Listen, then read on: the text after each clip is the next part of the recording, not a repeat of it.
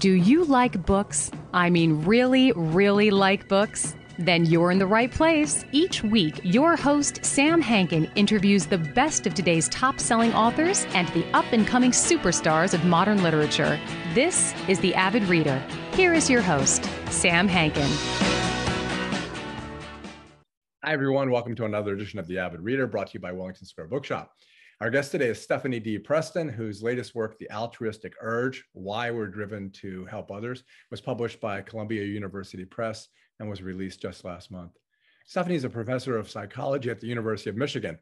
Her work and publications revolve around the concepts of empathy, consumer behavior, environmentalism, as well as evolution, hoarding, and addiction, and of course, altruism. She co-edited The Interdisciplinary Science of Consumption, and in addition to those scholarly publications, her work has been featured in the Washington Post, New York Times, on the BBC, NPR, and a host of other periodicals. Altruism. It's sometimes defined as showing an unselfish concern for the welfare of others, like, say, working at a soup kitchen or volunteering time at a recycling center. And then sometimes it's like behavior that benefits another at a cost to oneself, like giving away your sandwich so your friend or stranger wouldn't be hungry. You know, the kind of person who would give you the shirt off his back, his or her. And then sometimes it describes the hero who, as we feel that we're that kind of person that would jump onto a railroad track, described in the book, to toss a little girl to safety while risking probable or even certain death. And sometimes, and this is really what drives the book and makes the reader think, is that there's a kind of linchpin to this work, which is the manner in which a dam retrieves her pups. These are rats we're talking about. And I also learned that a group of rats is referred to as a mischief, which I didn't know. Okay, I'll give you two examples of my altruism. One is Muriel. So 1974, I think the same day that Nixon resigned, August 8th.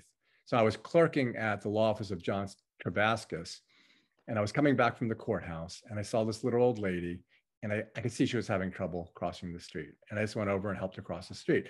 Didn't think about it was an urge. And maybe we can talk about the difference between an urge and an impulse. And I thought, I didn't think, oh, what a cool guy I am. But I went back to the office, and Muriel, who was Muriel Jackson, then she got married to this guy named Ziegenfuss. So her name changed from Jackson, which was a nice name, to Muriel Ziegenfuss, which I tend to go segue aside to nothing. But in any event, when I got back, she said, oh, you're lovely. I wish there were more people in the... And then all of a sudden I thought, wow, I'm so cool. I'm a great guy. And Stephanie goes into that too. So, I mean, oh, and the second was yesterday. So I was back at my old house, and the greenhouse was like really hot. So I turned on both fans and the humidifier. And then I was leaving and I was backing out, and I saw a wren that was coming with food to feed her babies that were inside the fan. Oh. And she was trying to be altruistic, but like Stephanie says, sometimes you think when you're in a foreign country and you see somebody, maybe you can't help because you're not sure whether you're going to help or you're going to get hurt. Anyway, so the wren was deciding, should I rip myself apart? And then so I don't even know if I thought, I got to help. So I ran back at the expense of my plants and turned off the fan and checked to see that the nest was in front of the fan, so they were okay. So I turned off the fan, but I never thought of it being altruistic. I just did it. Nice. So with that, welcome, Stephanie, and thanks for being here. Thank you so much for having me. Go ahead. I was going to say, are those both acts of altruism, and how do they relate, which is important in this book, to a mom rat bringing her kid back to the nest, or for that matter, her friend's kid? Right. Because it's different. It's a different thing. I think they have differences, but there's a clear commonality. And what we talk about in the book and in my class is that one of the primary commonalities is vulnerability, right? So your brain is wired to perceive and be activated by vulnerability in another individual, and to be very astute at quickly calculating what you think their level of capability versus vulnerability is.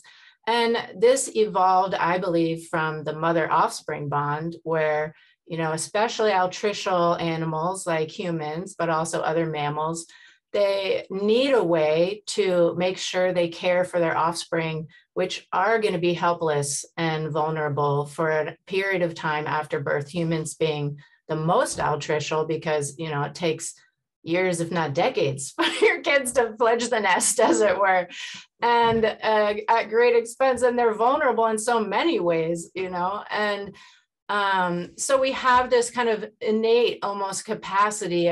We can talk later if you want about the word innate. We just discuss it in the book and what it means, but capacity to perceive and respond quickly to vulnerability. So an older person is vulnerable because their, you know, motor system is impaired. They can't move as quickly, you know, they can't cross the street in a timely manner in case a car comes, or, you know, the curb is sometimes treacherous for an older person. So, you know, you quickly perceive that, and you went to act, and you didn't have to sit around a lot and have a philosophical conversation with yourself about if you valued the person and what you would get out of it and whatnot.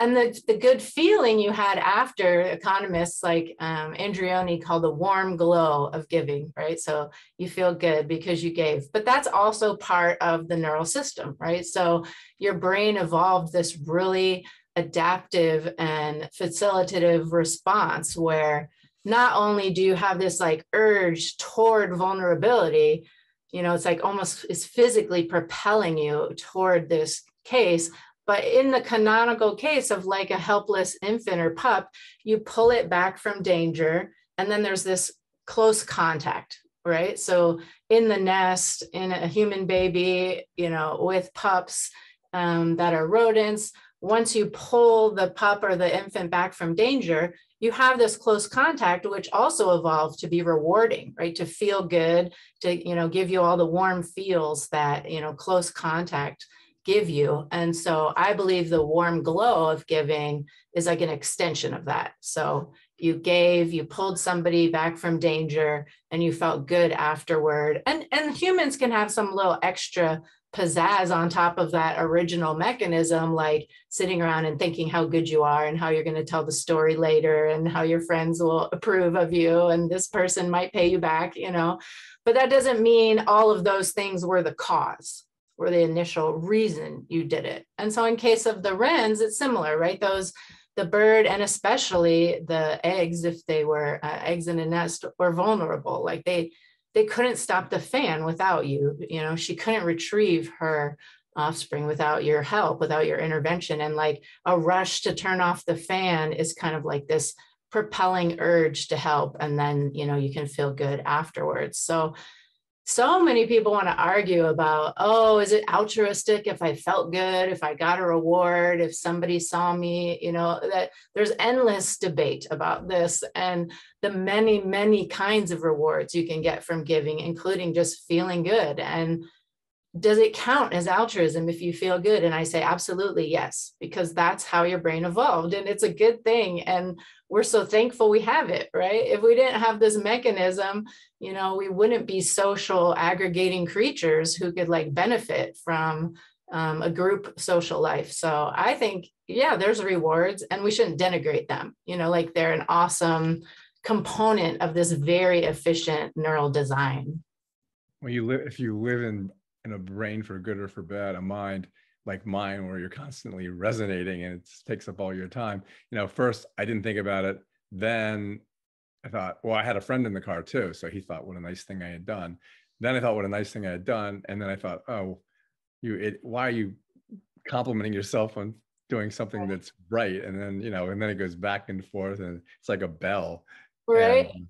And that's, you know, human consciousness. I know you talk a lot about consciousness in your podcast. It adds that layer of, you know, rumination and self-congratulation. And we actually talk about this self-congratulation a few times in the book, but that doesn't mean what you did is bad or wrong or to be regretted or, you know, not to be shared with others. Because if we find it normative to be helpful, you know, by praising it when it happens, talking about, you know, these kinds of events, it just promotes it all the more by priming people that it's normative and gets over things like bystander apathy.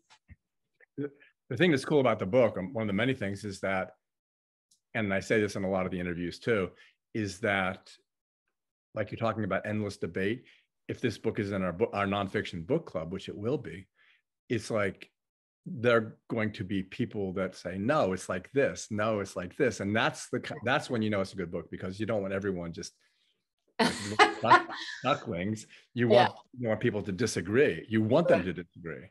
And the other thing about your book, which is good, is because there's kind of like humor in it, and I want you to explain the entire rat experiment, because you really do bring it back throughout the book. But the funny thing is how you talk about the chute where they put the babies down as like a theme park, like a water slide. Right. So why don't you describe the entire experiment? Yeah. So a while back, I was preparing an article about altruism and these neural mechanisms, and Stephanie Brown, who's also a social scientist, pointed me to the work of Michael Newman, and he's a contemporary neuroscientist who studies this brain mechanism for retrieving pups in rodents and rodent models. So he's mapped out the circuitry of this through these experiments. And after reading his work, I was kind of inspired by it. I was like, that sounds a lot like a heroic rescue, and it has all these features in common with what I already think about altruism. So let's go read some more about it, right? And so I read a whole bunch of articles about that topic. And one of the first ones was by this guy named Wollstonecraft. And and the graduate students aren't authors on the paper, I don't think, but the students in the lab were supposed to take the pups from dams, which are, rat mothers who have just given birth, and they each create a litter, and they put them in a chamber that has two sides. Like there's a nest chamber, and then there's a like a conditioning chamber. And so just like you imagine, Skinnerian conditioning experiments, the rat would push the bar, and in the first trial, maybe some food came out. Push the bar. After a few trials, her own pup would come out, and then push the bar. And then thereafter, for 3 hours, it's not her pups, it's the pups of the other dams who had given birth around the same time. So they put one of these pups in a chute, and it traverses down the chute into the conditioning chamber, where it's like alone and helpless, and that's not its mother. But there's no reason for the rat to care if it's genetically related. It has these hormones and these brain systems that are all primed and activated to care for pups. And so she puts the pup in her mouth, carries it over to the nest chamber, and then returns to the conditioning chamber just to see what's next, and then push the bar. Another little helpless pup comes down the chute, and she traverses with it in her mouth to the nest and comes back. And they did it for 3 hours. And this literally says in the article that the experimenters got tired. And so they ended the experiment and decided that the dams were not going to habituate to this and just stop doing it. Like a lot of conditioning is about how long will you persist before you give up, without the rewards. And so it's like an awesome study, because, it's hilarious to imagine this like conveyor belt of pups going down chutes. And then what they do, because there's a limited number of pups, they kept taking them out of the nest and then returning it to the top of the chute, so these pups are making this little trip every few minutes. And so it's really like funny just to imagine. And I really like how in older scientific articles, they add details that, wouldn't be allowed in current, science writing. Like the experimenters got tired and gave up, like if you said that in an article now, they'd be like, well, we can't publish that, like.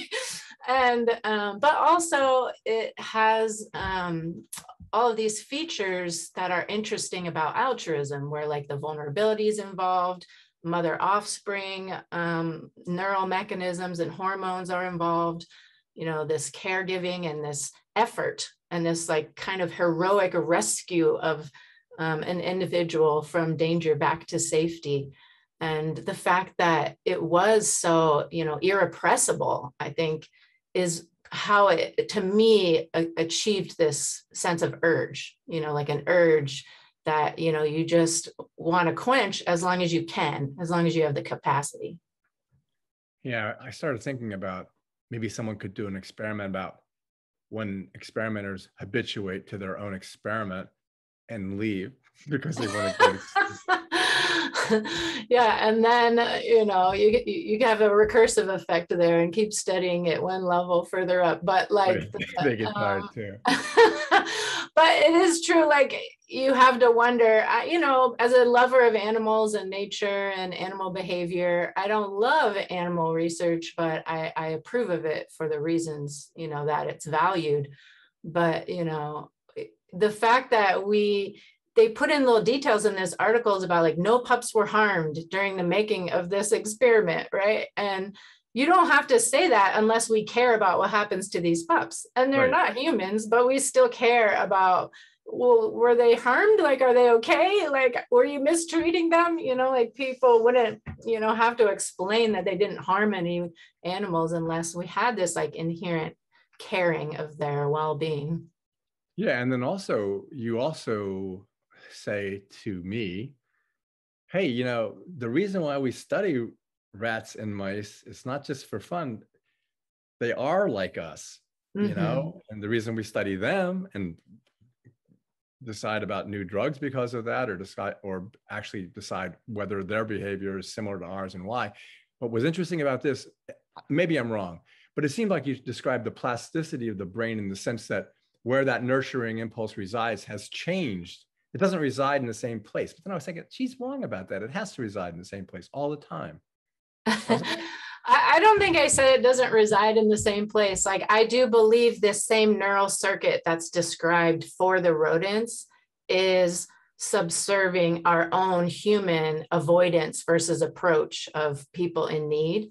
Humans have a lot of extra layering where, you might be able to strategically decide to help somebody without this urge, or you might combine some stratagem with, like an urge, which is pretty common, but people aren't consciously aware of the part that's an urge. They're only consciously aware of like, the tape playing in their head that is consciously accessible. So people overweight that component, I believe, compared to like this evolved, very powerful, hard to restrict mechanism. And going along with that is, when you talk about Nicholas Tinbergen, is it Tinbergen? Tinbergen, Yeah, when you talk about him and, this idea of mechanisms of adaptive value, ontogeny and phylogeny, and then I go down my rabbit holes where Stephen Jay Gould's book, and then I ordered his book, which I didn't need to spend money because it's out of print, because I love him. But then, I hate the idea that ontogeny, phylogeny is discredited, because I kind of like it. It seems elegant. You have gill slits and prehensile tails and stuff.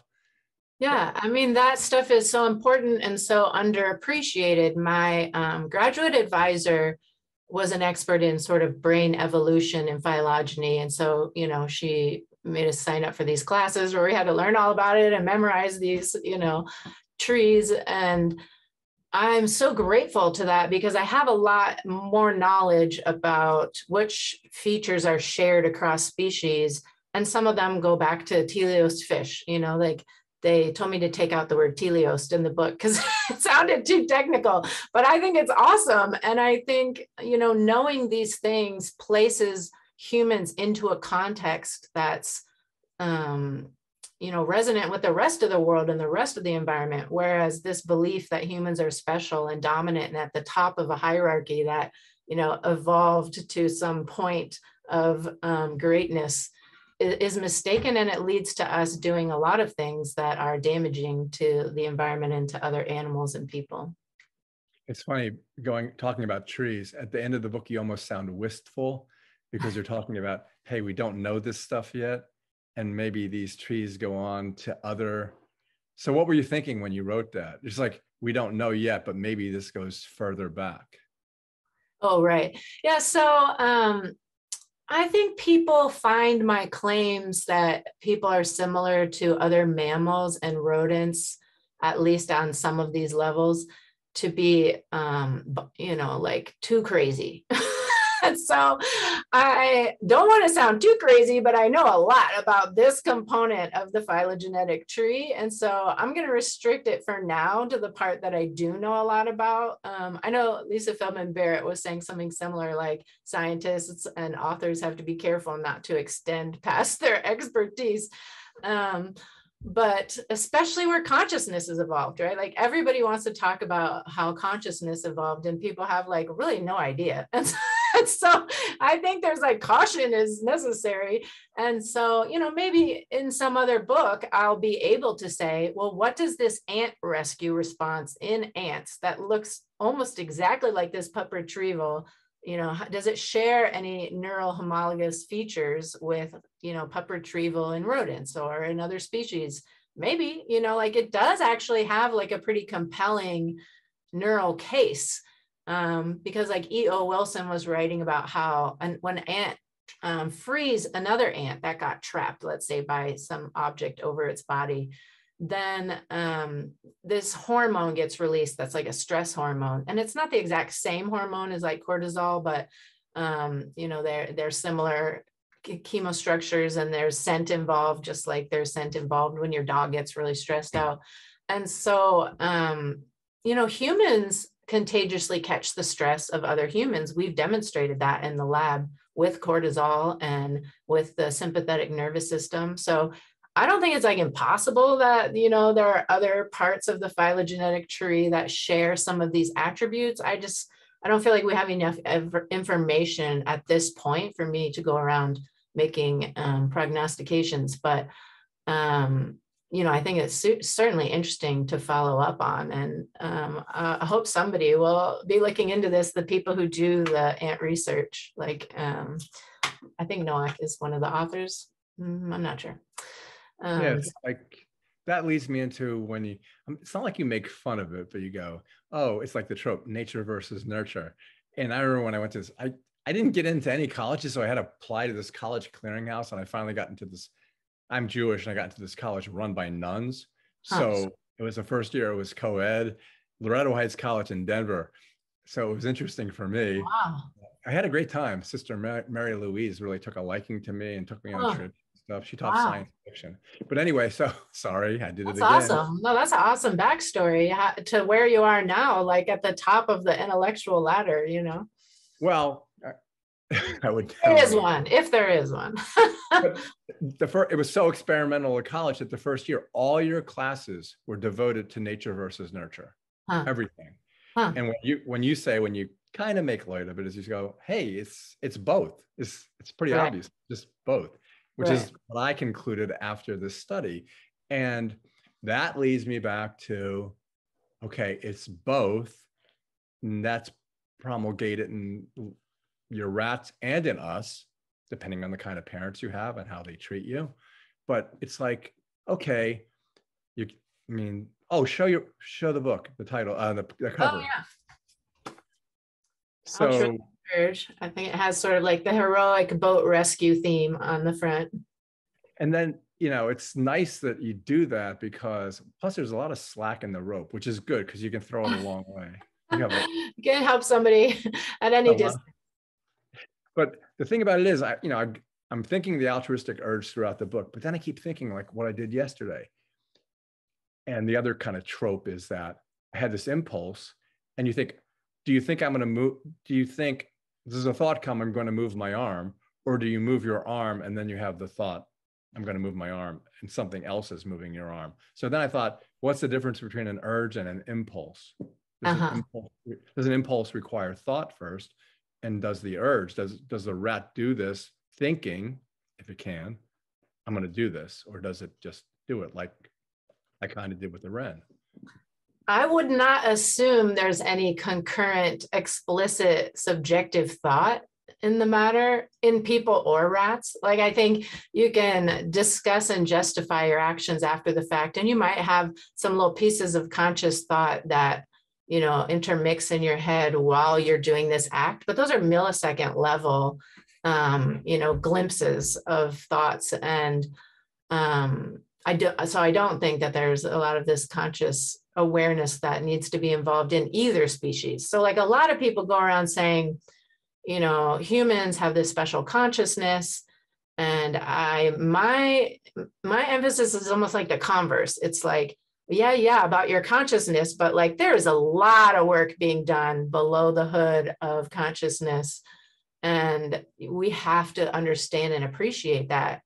I think was it Chalmers you were talking to about how like you can only use your own brain to study your brain, right? Like, is that an effective approach? And I've always thought of that. You have a is there broken a hammer blind and you spot? fix it with a Right. hammer. You can't fix your tool with a tool that's broken. Right. And so And then, I go in. if you use like your American mind to imagine how people evolve or how their brains develop, then, you have this like natural tendency to categorize things, like black and white, like cats and dogs, like from birth, you're perceiving the world and developing these concepts and categories, and they're very helpful to us. But that doesn't mean like literally nature always has these sharp divisions and that they're like physical boxes that separate them, right? And so our minds appreciate things categorically. So it's just easier and more sensible to say nature and nurture as like two boxes, and you can be a one, but you can't be in the other at the same time. But that's not how reality works. And there's so much awesome work on epigenetics. And even in this rat model, like they have this neural system and they have pups raised by mothers who either are giving them a lot of stimulation and grooming and petting and warm contact or not so much. And their brains develop totally differently. Like your stress response is changed by the way in which you developed during this early period where you needed this close contact and soothing stimulation. So, your genes themselves are changing through these behaviors that, are being enacted every day, but like are especially powerful in this early period. Well, if you drill down on that to the other aspect of altruism, which is heroism, which is really interesting, it's like, okay, so the guy or you or I, we see the girl on the tracks, we just jump. We just jump and toss her away. And then the train is coming at us and we try to get out of the way, whether we can or not. But drill that down. Okay, trace that back. So I'm thinking there's no thought. You just do it. But then who's doing it? Are you doing it? Well, it just depends your definition of you. Like if you is your brain and your mind and your ability to like make neural calculations, it's you, right? But if it's like this like homunculus mini me that's like in my mind that I'm, hyper aware of, that doesn't need to be involved, right? But it's still you. It's just like a different version of you that is real and exists and, has a lot of influence. My emphasis is on like the way your perceptual and motor systems evolve to make very quick calculations about things.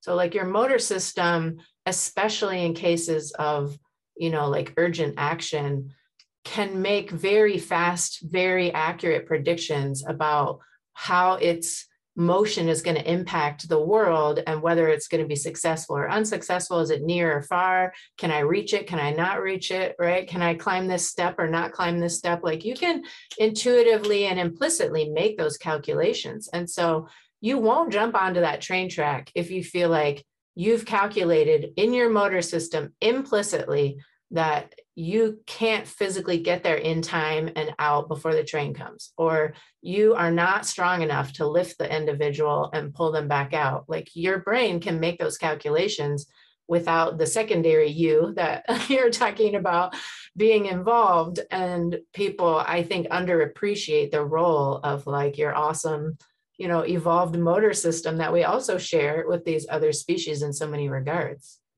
Yeah, it's like when you think about all the near misses you've had in car accidents, like the car's coming right at you, thinking you just, like you said, all these calculations, and then you swerve and swerve back to either miss the dog or you want to miss the tree. And then afterwards you go, how the hell did I do that? Yeah. And you can like bust into a sweat and your cortisol clearly got activated, right? Your amygdala definitely fired, and you might be shaking a little bit from this arousal.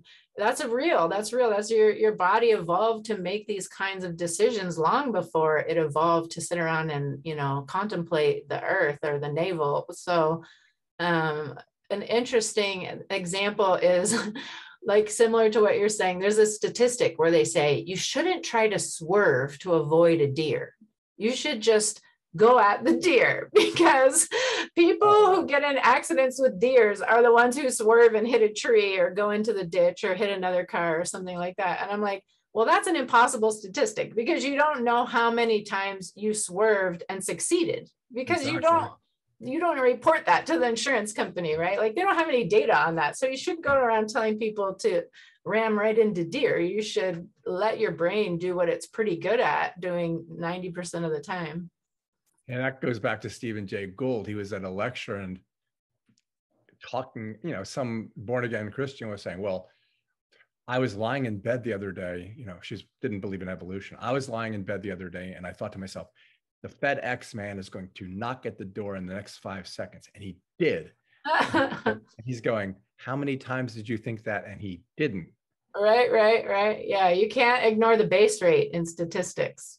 Which reminds me of something else I thought. Like, there was this New Yorker cartoon where the dog and cat are by the front door and the guy opens the door and the dog goes, where were you? I was worried about you. And the cat's going, food.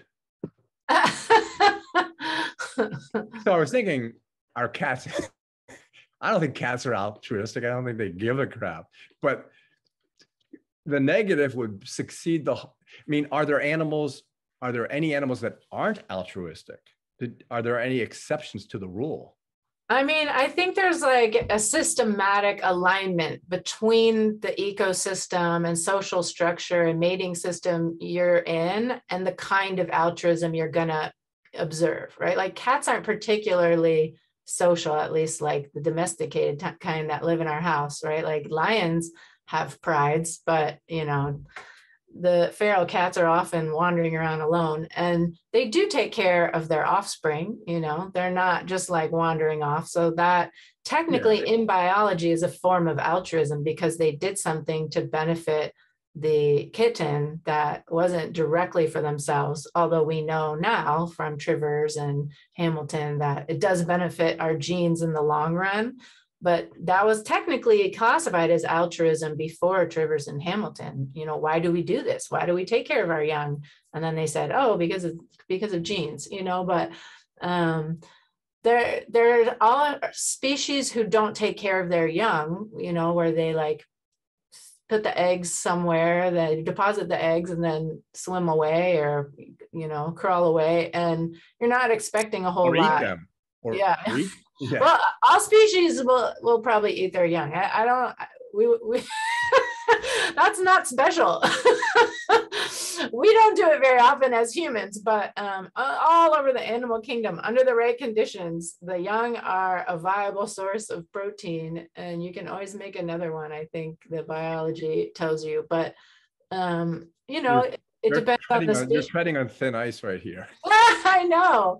You have to, but that's biology. Like, I think people get upset about biology because they're like, well, that doesn't sound nice. And you're like, well, biology doesn't need to be nice. Like, that's not one of the attributes that's important in this case.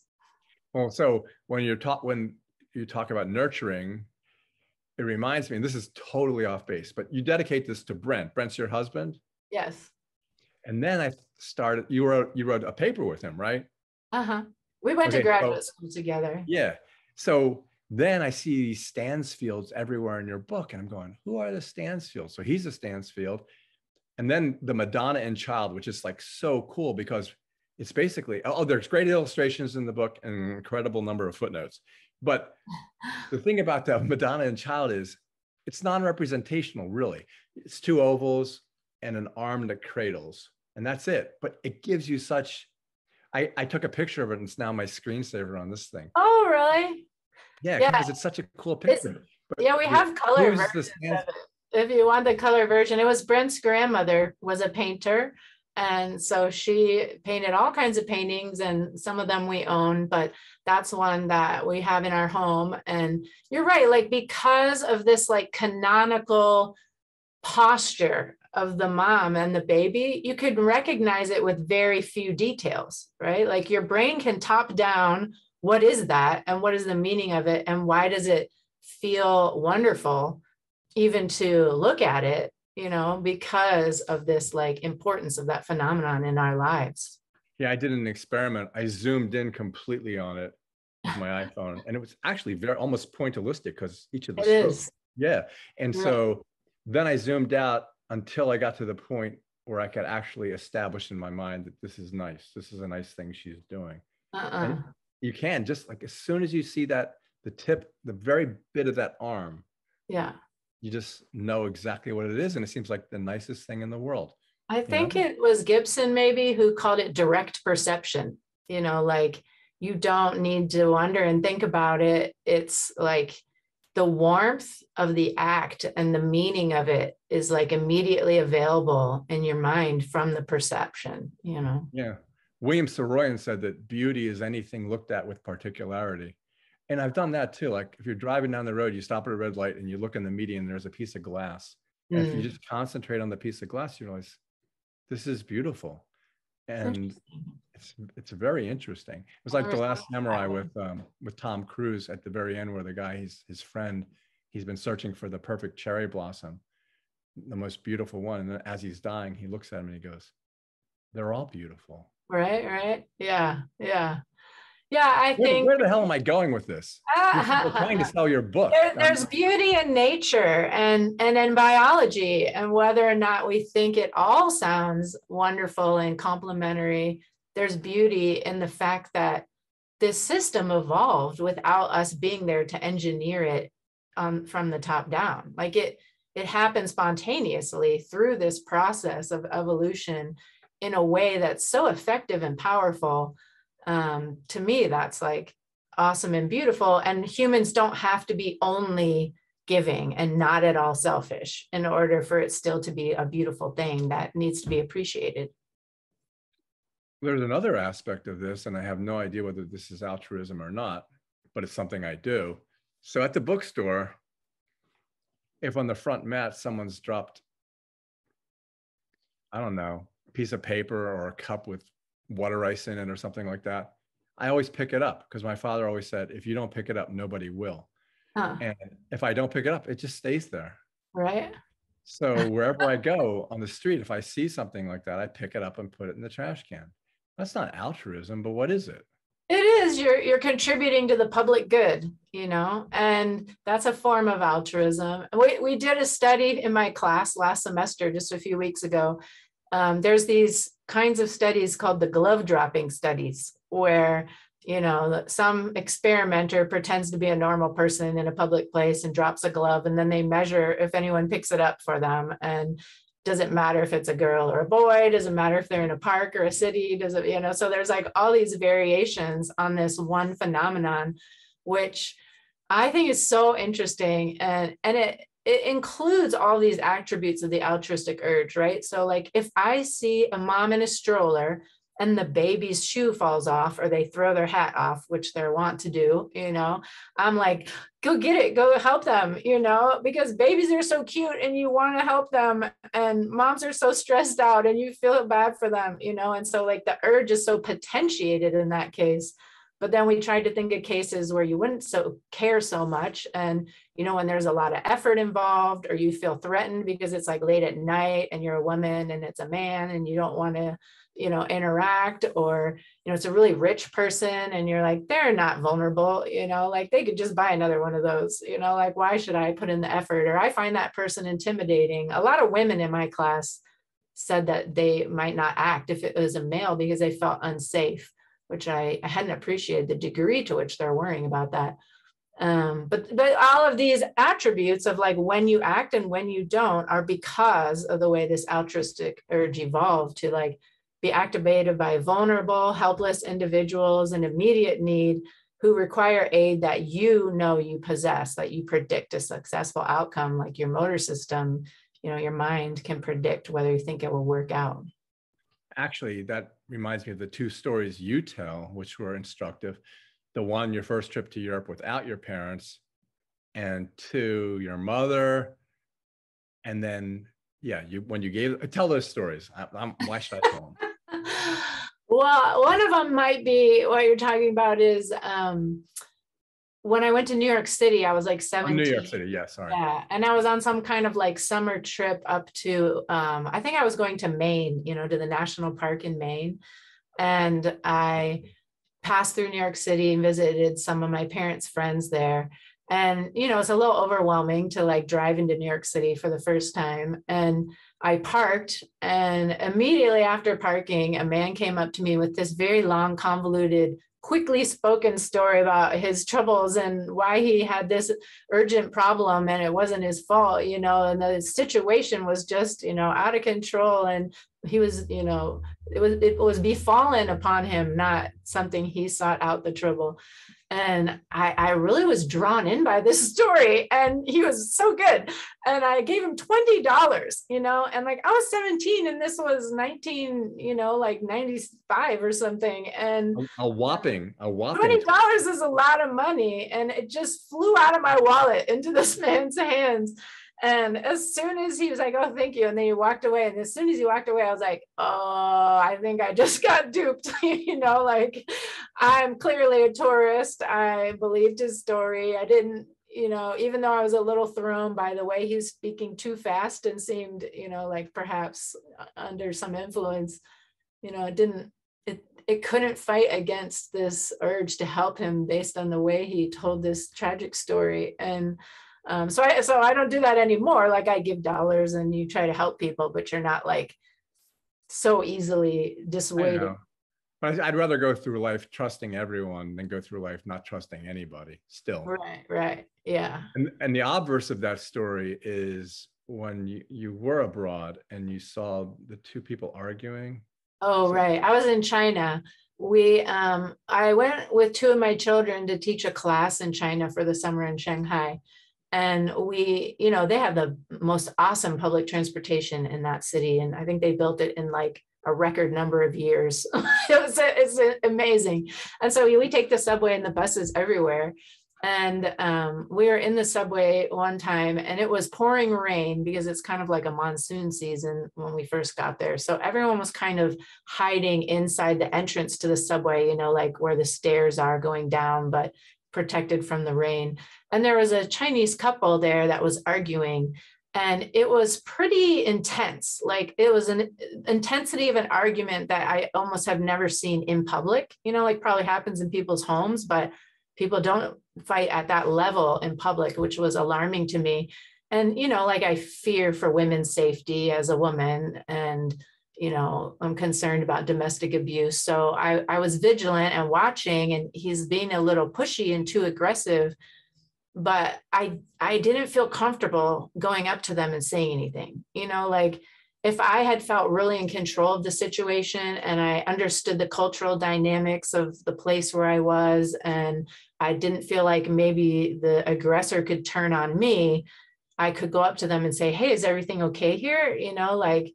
It seems like things are a little heated, and try and get it ameliorated. But because I was so uncertain and a little worried about what might happen to me if I got involved, because people don't always like, the interloper. And so I just kind of like cautiously watched from a distance until it seemed like it simmered down, and then I left. But I, like when you were the bystander and you had apathy, there's some guilt that goes along with it. But, I do think it's like adaptive to have this, neural circuit of avoidance in cases where you sense danger or you don't feel capable. Yeah. We adopted two of my daughters from China, which I guess is altruistic. And theoretically. And anyway, so when it was over there, I would see two people arguing vociferously, really, really loud. And it took me a while to realize this is just the way they were best friends. And just this is the way it's loud and it's fast and they gesticulate. Right. And I realized this is just cultural. But I think it's important to appreciate those cultural differences. And when you're in your own culture, you feel more confident that you understand what's going on, right? I used to have a boyfriend, Filippo Aureli, is also a primatologist who's now married to a wonderful person. But in Italy, he and his brother were fighting on the sidewalk. And after the fight stopped, I said, is everything okay? Like if that happened in my family, we might not speak to each other for 10 years at the level of that conflict. And he's like, yeah, we're just trying to decide what restaurant to go to. Like, it's no big deal. What are you worried about? So yeah, it is important that, you know, when you say it's an altruistic urge, people think you're saying all nature, no nurture, right? Like it's always going to be the same. And they say, what about culture? You know, and like, because your brain is plastic, because of, you know, the effects of learning on your brain, it differs by culture. It differs, you know, depending on how you grew up and where you were raised. And that's expected. That's part of the neural mechanism. Well, to play devil's advocate, even though you kind of say no, when I was reading especially the beginning part of the book, I'm thinking, she thinks it's all hardwired. Right. I actually did. Yeah, no, I know. That's why, like, I don't know if you read the chapter about like, what does it mean to be hardwired, or what does it mean to be an instinct, you know? And so I try to explain, even though you hear that word, it doesn't mean fixed. It doesn't mean every time. It doesn't mean immutable, right? So people's understanding of the word isn't biological. It's like that categorical kind that, you know, oversimplifies the case. And so rather than write the book about all of these neurons and the different dopamine receptors and things that are in the science article, I felt like I had to devote a lot of the book to the detractors, you know, like people who would just say, well, this is ridiculous, right? We don't have anything in common with rats. I'm not so subject to urges, you know, like I'm a very rational, conscious human being who makes decisions wisely. Like, don't tell me about this. You are obviously wrong.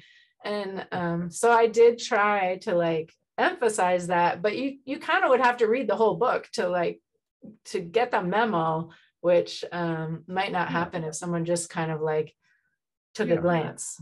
Yeah, I liked the book, so I read it. I mean, thank you. That's the whole idea, right? Right. That's why would I not read it? Here's a one-off. So if I'm pronouncing it right, is it neotenous or Yeah. So this thing about neotenous. So then I went down the rabbit hole again, which I hate that expression, but it's true. So then I realized all these models and these young girls who are 14, they get on the cover of Vogue, and YouTube videos of people trying to show you how to look more like a child. Yeah. What's the deal with that? Well, because we evolved to, you know, be attracted to these infant-like creatures.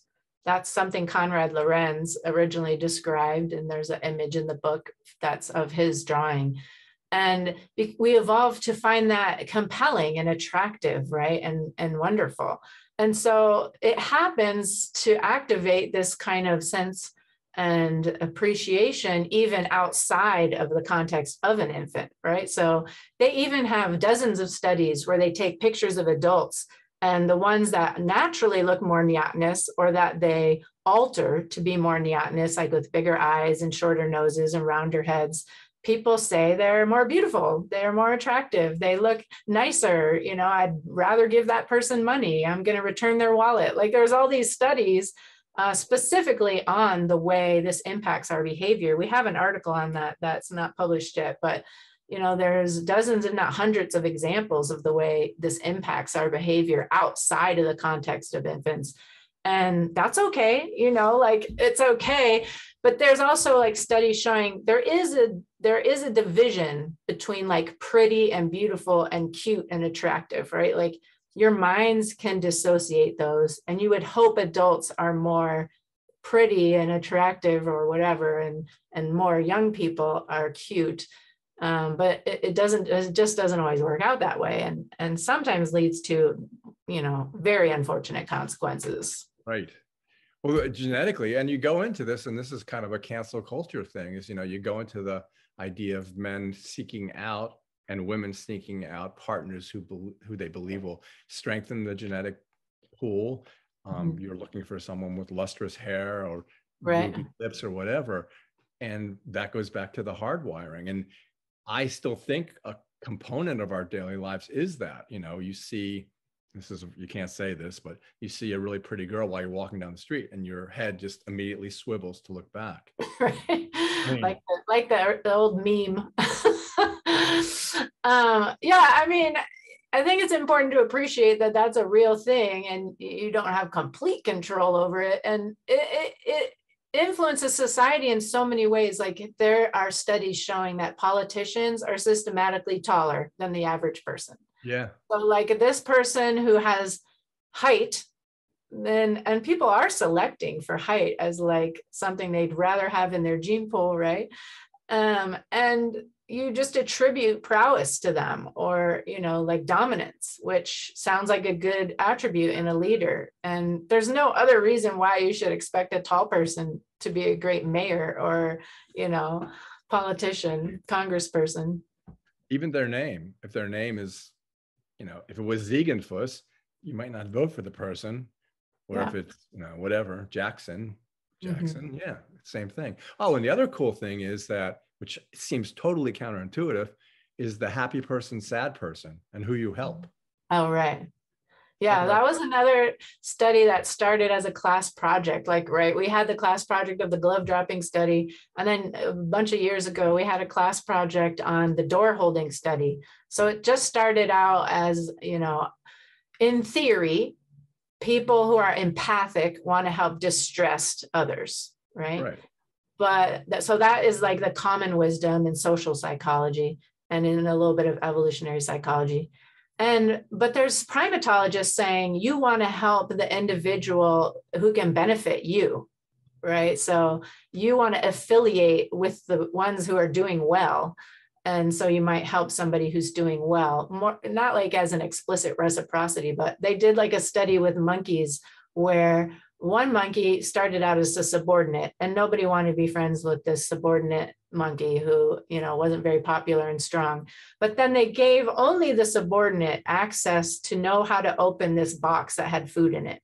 So no one else knew how to get the food except for the subordinate individual. And the friendships flourished, you know, like suddenly it was a very popular monkey. So in that sense, there's a conflict in theories, right? You help distressed, helpless, you know, individuals who aren't doing well versus you help those who are doing well, who might seem successful and happy and popular or capable. And so we wanted to pit them against each other. So we had people walk behind you into a public building, pretending to talk on the phone and sounding very sad or sounding very happy or neutral, but saying more or less a similar thing. And people wanted to help the happy person more, you know, which does make sense in that evolutionary context. You know, you want to affiliate with happy people. They make you feel happier. They might energize you, you know. There's so many reasons why that sounds like a good idea. And then we thought, oh, well, undergrads maybe aren't sympathetic characters, you know, like maybe undergrads seeming sad is like not something to really sympathize with. It's not like a helpless, vulnerable baby. So let's do it at the hospital. At the hospital, somebody who's really upset could be going through something terrible, you know, and the division was worse. People wanted to help the sad person even less at the hospital. And we haven't done follow-up studies, but it might be because of the potential for disease, you know, interaction or how busy the doctors are. We didn't control for a lot of things. But then we did another study with videos of hospital patients who are happy or sad. We did multiple of these studies. And people did feel the most empathy for the saddest character. But the happy person doesn't seem as in need, but we give them aid. You know, we still give them help, even though they don't really seem as in need as the sad person. And if you have to sit with the person and spend time with them in a way where their emotion can impact your emotion, people want to help the happy person. But they feel more sorry for the sad person and they feel they need more help, but they'd rather give them money and not have to like be near them, you know. So there's subtleties that make sense, but that, you know, you have to go beyond like the caricatures and understand like context. So here in the Northeast, in Philadelphia and around, there's this uber convenience store called Wawa. Oh yeah. So Wawa has created so many profit centers, and I go there every day, even though I don't need anything. You go there, but they have double entry doors, which they don't need to have. And the reason they have them, they even design the buildings this way, is because you're always either opening the door for someone or someone is opening the door for you. And it's two doors. And so when you go in, you feel happy as a human being, either because you're a good human being or they're a good human being. And that way you want to consume more. Oh my goodness. That's so interesting. I didn't know that that was an attribute.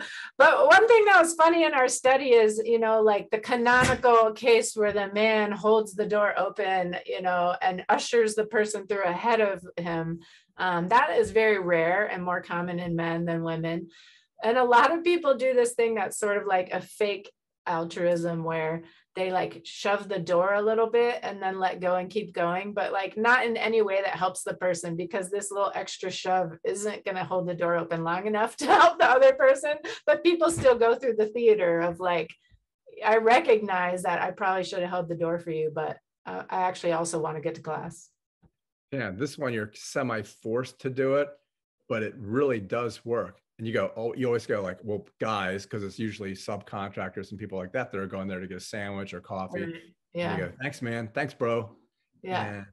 But it is a little awkward because you open the first door and you thank them, and then they open the second door and you don't want to thank them twice. Right. So it becomes somewhat awkward. I don't think they took that into account. No, but it really does work. So what was the other? Oh, there was something else that I was really interested in asking you. What was it? Well, you can tell I read the book, right? Yeah. Oh, I know what it was. Here's how you can know I read the book, because, and here's the anti-altruism. So Okay. you got this big gorilla, or maybe, I think it's maybe not a gorilla, but okay, he's the dominant one. And he moves the subservient one out of the space where he's sitting, even though he doesn't really want to sit in that space. Oh, right. He just goes like, basically, F you, and just, right. Right. Yeah. So talk about that. So what does it have to do with altruism? Why do you shove it in the book? Right. So the reason I put that in the book is because it evokes this understanding of the commonality across species. Like when the bully in the romantic comedy, forces the nerd to get out of his spot in the cafeteria, or, like pushes him out of the way and takes a seat and whatnot. It looks exactly the same. These were rhesus macaques that I was talking about, but it looks exactly the same. The dominant just walks up and kind of like stares at the subordinate who is like, oh geez, and then walks away, and then he sits in that exact spot. But they'll do it no matter where that subordinate is sitting. It doesn't have to be a great place. It's a way to enforce the dominance hierarchy. And macaques are known to be a little more despotic. So like this hierarchy is much more linear and serious. Whereas like, in other species, maybe humans, like in bonobos or something, they're less despotic. And so, I might help you, but you help somebody above me, so there's these intransitivities. But yeah, so that's just part of like how we maintain this social structure, right? And dominance is a real thing in humans too. Like these women who don't want to pick up the glove of a man at night in the dark, there's threat from people you feel are stronger, more powerful than you. You wouldn't, like a really good case is these days, are you going to be an ally, right? Let's say you're at a meeting and somebody who's the dominant, your boss, says something inappropriate to or in the presence of a person of color, let's say. People feel uncomfortable. They wish it hadn't happened. They are so resistant to say something in the moment or say something directly to the boss because that person has power over them. It's the same. It's a hierarchy. And you don't want to buck the hierarchy because it could, impede your own life and success. So we had these conversations at work, as everyone's been having during Black Lives Matter, like how can we improve this? And by and large, everybody favors the approach where later you go and talk to the victim and say, are you okay? Would you like me to do something to help? And people are not really favoring the option where you would say something in the moment. I try to, and I use humor to, like lighten the mood, but you don't always. When this hierarchy is strong, people stay quiet. There's bystander apathy. Yes. Strange thing happened to me at the bookstore, to us at the bookstore, is I put a Black Lives Matter sign up in the window, and then it was always anonymous. I got voicemail. I received letters that, we always come to your bookstore and we were looking forward to buying some books today, but then we saw the sign in your window and we will never come back to your bookstore again. And the one letter was really good. The first person I see every morning is Black. And I'm going, yeah, because he probably is your driver. I don't know. But, and I wrote a letter back to him. I said, thank you for writing a letter and express, because I appreciate the fact that he actually wrote a letter explaining his position. Huh. That it was. Well, that's like the trope of, my best friend is Black, so I can't be a racist. And you're like, well, that doesn't excuse you from all the behavior. But that's a cultural phenomenon too. You have this position. You don't necessarily need to convey it to somebody else. There's no reason for them to tell me. And it's always anonymous. Right. It goes to the other side of altruism, like that Curb Your Enthusiasm, where Ted Danson notes he donates a wing to a building and he says anonymous.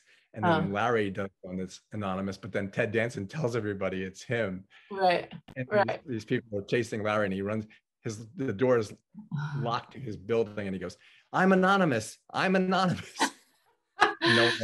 Yeah, people denigrate those cases, and we use it in class as like a classic example of like the selfish altruist who's just trying to like benefit themselves and their reputation in a way that's like culturally appropriate. But it's still kind of a good thing that we have this mechanism where being perceived as giving is a valued trait. Because if it wasn't, there would be no need to for people to know you donated a hospital wing, right? Yeah, but I mean, would you want to have a stadium named after you? I personally wouldn't. There's too many concussions happening inside there. But if I had so much money, it might offset the guilt of like having more money than any human should have, I suppose. I don't know. Because that's an altruistic emotion too, right? If you feel guilty that you have more, it's because inherently behind that thought is we should all have, similar amounts. When you check out of a store and they say, would you like to donate $1 to, do you? Mm-hmm. Yeah, we talked about this in class where it depends where you are, right? So like if I'm in a place that feels very anonymous and I am in a hurry and it's just a machine checking me out, not a person, I can often push no. And then later I'm like, why did I say no? It was like 40 cents. Like, you're such a jerk. But then like, if you're at Whole Foods, there's a human staring at you who, must have good values because they work at Whole Foods, and then I can't say no. In that context, I always say yes. And even at CVS, where it's a control condition, right? Yeah. Because normally I check out at the pharmacy or the drugstore on a computer. Nobody knows, so I say no. But I really like the pharmacist, and he's a really nice, helpful guy. And so when he asked me if I was going to round up, I was like, oh, yes, I will be rounding up, right? So like you care about what people think about you, and we value as a culture, at least, being a good person. And that wouldn't be the case unless we evolved this kind of like need to cohere and help and affiliate. Well, thank you for listening to my podcast. But if you know me from my podcast and this interview, if they ask me at Whole Foods, do I want to donate? I go, no. And if anyone ever pushes me, I said, no, I'll give to who I want to give. I'm not giving to you. I'll decide who I'm going to give. For me, against the altruistic urge model, it's kind of like your brain can calculate costs and benefits immediately. It doesn't have to like make it explicit. It doesn't need a spreadsheet. It doesn't need a list. Like your brain can immediately transpose the cost and the benefits and come out with a decision. And, 40 cents, I'm like, yeah, what's it to me? It's no cost to me. To a billionaire, a hospital wing, $200 million, what's it to me? It's just crumbs. But, at Panera, they changed the tipping option where the default is $2. I'm like, so the default is for me to tip $2 on like a $2 cup of coffee? Like that seems a little steep, And so $2 isn't gonna like kill me, but I still like kind of resent where we crossed over the threshold between the cost and the benefits. Yeah, my brother and I went to Subway, and he goes, well, you need to leave. You can leave a tip on there, and I go, why would I leave a tip? They're making me a sandwich. That's what they're supposed to do. There's no tip.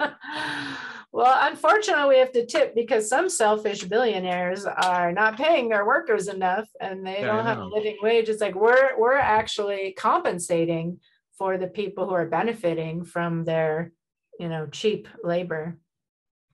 So to stop our rambling. Yeah. So to conclude, the one thing we didn't talk about, which is really interesting, is kind of like the hero thing. Like the guy who saved the kid, all of a sudden, he didn't really want, he just did it. And then he gets $10,000, basically like the key to the cities on every TV show in the world. Yeah. But who is, it's like Joseph Campbell's The Hero with a Thousand Faces. It's like, so what makes a hero, and is a heroic act an act of altruism? You have a good Venn diagram too. There's always a Venn diagram. But, but so where does the hero fit in the Venn diagram? It doesn't seem like he really fits in there. Well, the hero is a kind of altruism. And to me, it's actually like the prototype of the pup retrieval. Like that's why the pup retrieval is so interesting to me, because only in heroism do you literally, what's that? That's heroic to you? Yeah, because like, well, I mean, not the pups per se, but like the human act is exactly like the act of retrieving a pup and pulling it back into the nest, right? And so to me, it's almost like that's the prototype of the behavior that we evolved, and we get to enact it in different situations because of the way the brain, uses this mechanism. But that's almost like the primary case of altruism, if you think about the way people evolved to care for offspring in this way and keep them safe from danger. So that's how I see it. And heroism is like, it's kind of like when they say, it's like you have the prepared mind, right? And so it's not actually like magical or like inconceivable. It's very predictable from the attributes of the observer. Does their brain calculate immediately that they can succeed? And people who are stronger, faster, who've tried things like this before, who are practiced at it, who know how to swim, who can carry somebody out from the fire, those are the people who rush in because their brains calculate they can do it.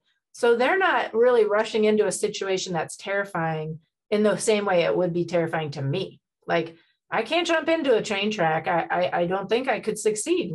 There'd be two people dead instead of one. So, he judged the situation very quickly because he said of his work experience in confined spaces, that he could predict that they would fit under the train. And he was right by half an inch. And then the hero oftentimes becomes a leader. Like John F. Kennedy, they pushed the PT 109 story, or Eisenhower or Grant. You're a hero either in war or some other valorous act, and then you become a leader because right. People find because you have strength. You have strength and conviction, and you're willing to sacrifice yourself for others. So those are things we value the same way we value a dominance hierarchy and we value caregiving, right? And if you can combine those attributes of being strong and powerful and competent and warm, wow, you've really, hit the jackpot. Yeah, so you have to be like the dominant macaque, but with a heart. Right. Okay, well, that's a good place to end. So let me do my Terry Gross thing. Okay. We've been talking today to Stephanie D. Preston, whose latest work is The Altruistic Urge: Why We're Driven to Help Others. As I said, it was released last month. It's in our bookstore, and as I always say, which is true, it'll be on our front table. And thanks so much for being here. Oh, what's your next thing? Like a mystery or a thriller or a science fiction? Well, you mentioned at the very beginning consumption and hoarding and things of that nature. And those are also behaviors I've studied in rodents. So I think the next one focuses on that angle of my research. Okay, more rats. So we'll have more rats. Kangaroo rats this time. Oh, cool. Squirrels, kangaroo rats, people who hoard. Oh, bank accounts. My dog is a squirrelophobe, but it's driving him nuts. He's like running around and he's like whining, and he's so obsessed with squirrels. I feel like he needs therapy of some kind. It is quite a problem, especially now. All the baby squirrels were just born in springtime and they're like proliferating. In the place. All right, I thought I ended it, and now I'm doing it. This is what I do. It's like, Oh, I really appreciate it. I think you do an awesome job, and it's like a service to everyone that we can learn about these books and figure out, what we're going to read. And I think it's awesome. Oh, well, thanks a lot. Okay. Well, thank you very much for being here. And maybe someday you can come by the bookstore too. Oh, I would love to. Have a great day. You too. See ya. Bye.